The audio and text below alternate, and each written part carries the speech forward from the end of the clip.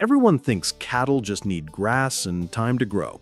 But what if I told you space could make or break their weight gain? Today we'll uncover how the wrong area can literally stop your bulls from reaching their full potential. The real number might shock you. The question seems so simple, doesn't it? How much space do cattle need? Most people will throw out a number, something like 1 acre, or maybe 2 acres per cow.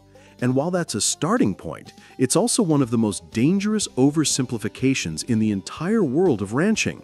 Sticking to a generic number without understanding the principles behind it is like trying to build a house with only a hammer.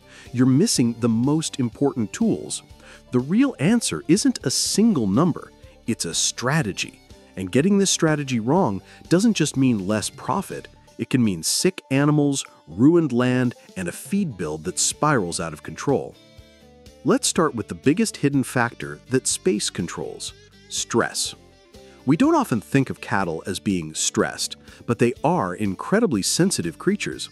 When they are overcrowded, even slightly, their bodies release a hormone called cortisol. You can think of cortisol as the anti-growth hormone. It tells the body to store energy, to prepare for a threat, and to stop building muscle.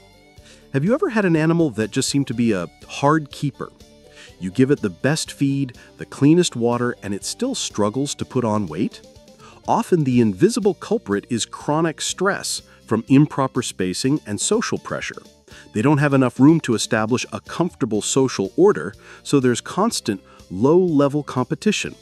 This invisible pressure is a silent profit killer. And the worst part is that almost nobody knows it's happening until they see the disappointing numbers on the scale. To truly master space, you have to understand 2 key terms that are often used interchangeably but are completely different: stocking rate and stocking density. Getting this right is the secret that separates the pros from the amateurs. Stocking rate is the big picture. It's the number of animals on a total pasture area for the entire grazing season or even the whole year. For example, having 20 cows on a 40-acre property for the year. Stocking density, on the other hand, is a snapshot in time. It's the number of animals on a specific piece of ground right now. You could have those same 20 cows, but packed into a 1-acre paddock for just 1 day. That's a very low stocking rate, but a very high stocking density. Why does this matter? Because confusing the two is the root of the most common and costly mistake in cattle management: continuous overgrazing. Most people use a set-it-and-forget-it approach. They open the gate to their big pasture and let the cattle roam freely all season. They think because the overall stocking rate seems low, everything is fine. But what actually happens? The cattle are selective. They're smart. They'll go straight to their favorite spots, the areas with the tastiest, most nutritious grasses, and they'll eat them down to the dirt. They keep coming back to those same spots over and over again, never giving the best plants a chance to recover. Meanwhile, they ignore the less tasty plants, which then grow, go to seed, and eventually take over the pasture. Over time, your high-quality forage disappears, and you're left with a field of weeds. Your cattle's nutrition drops, their health suffers, and your land degrades. You're effectively overgrazing the best parts of your pasture while undergrazing the worst parts. Have you seen this on your own property? Those patches of bare earth near the water trough, while other corners of the field are overgrown with plants the cows won't touch? That is the classic sign of a spacing strategy gone wrong. So, how do we find the right number for your land? We have to stop thinking about acres and start thinking about food. The proper term is carrying capacity, which is the amount of forage your land can produce sustainably year after year. The first step is to understand the basic unit of measurement, the animal unit, or AU. 1 AU is generally defined as a 1,000-pound mature cow with or without a calf. A bigger bull might be 1.5 AUs, and a young steer might be 0.75 AUs. This just gives us a standard to work with. Now, how much does that 1,000-pound cow eat? A good rule of thumb is that a cow will consume about 2 to 3% of its body weight in dry forage every single day.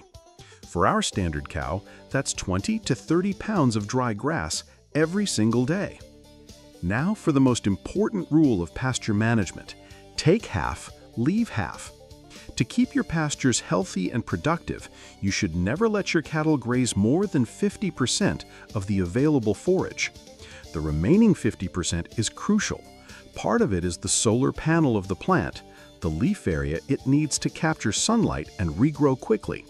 The other part gets trampled into the ground, feeding the soil microbes, building organic matter, and creating a natural fertilizer. When you graze too much, you're not just taking food from the cow for tomorrow, you're crippling the factory that produces the food. So if your pasture produces 4,000 pounds of dry forage per acre in a season, only 2,000 pounds of that is actually available for your cattle to eat. With these numbers, you can start to see how a simple 1 cow per acre rule falls apart. An acre in the lush, rainy fields of Kentucky might produce over 8,000 pounds of forage, giving you 4,000 pounds of available feed. But an acre in the dry rangelands of West Texas might only produce 1,000 pounds of forage, giving you only 500 pounds to work with. That's an 8-fold difference. The same number of cattle would thrive in one location and starve in the other, destroying the land in the process. You must match your herd size to what your land can actually produce. This is where the concept of high-density, short-duration grazing, often called rotational grazing, becomes the most powerful tool you have. It solves almost every problem we've discussed. Instead of one big pasture, you use temporary fencing to divide it into smaller paddocks. You then concentrate the entire herd into one small paddock for a very short period, maybe just 1 or 2 days. This is that high stocking density we talked about. Because they're in a small area, they eat everything, not just their favorite plants. They eat the grass down uniformly, to about 50%, and then you move them to the next fresh paddock. Think of it like this. A continuous pasture is like a giant, messy buffet that's open all day. The cattle pick out all the best food first, leaving a mess, and the food quality slowly goes down. Rotational grazing is like serving them a fresh, perfectly prepared, high-nutrition salad bar every single day. They get the best of the best, and they eat it all.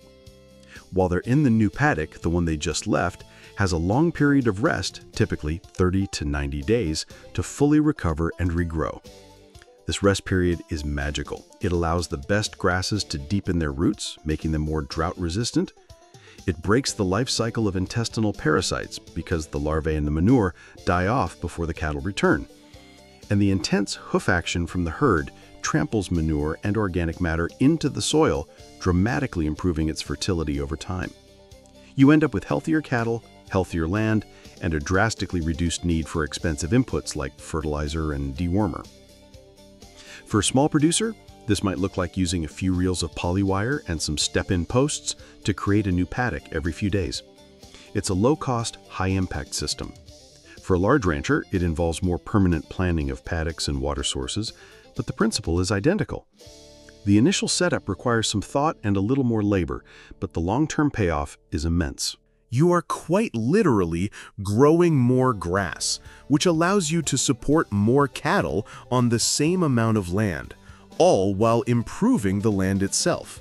You move from being a cattle owner to a true grass farmer, and that is where real profitability and sustainability lie. So the answer to how much space is not a number of acres. It is the amount of space that provides enough forage to meet your herd's daily needs, while leaving enough behind for the pasture to rapidly recover. It's a dynamic, living equation that changes with the seasons, with rainfall, and with the health of your soil. It requires you to walk your pastures, to observe, and to manage proactively. But by shifting your mindset from acres to forage and from continuous grazing to rotational management, you unlock the full potential of your land and your animals. You stop fighting against nature and start working with it. The result isn't just heavier, healthier bulls and cows, it's a legacy of productive land that can support your operation for generations to come. If this conversation has sparked an idea or made you look at your pastures a little differently, then our mission here is working. We are a community of ranchers, farmers, and cattle enthusiasts dedicated to sharing knowledge that makes a real difference on the ground. This isn't just about videos, it's about building better operations together. To join us on this journey, be sure to subscribe to Biggest Bulls and Cow and turn on notifications so you never miss out. We want to hear from you. Drop a comment below and tell us, what's the biggest challenge you face with your pastures? Is it weeds, drought, or something else entirely? Your experience is valuable to everyone here. And finally, if you know another rancher or farmer who could benefit from this information, please share this video with them. Here, we are all here to grow together as responsible and profitable stewards of our animals and our land. Let's keep learning and let's keep getting better. See you in the next one.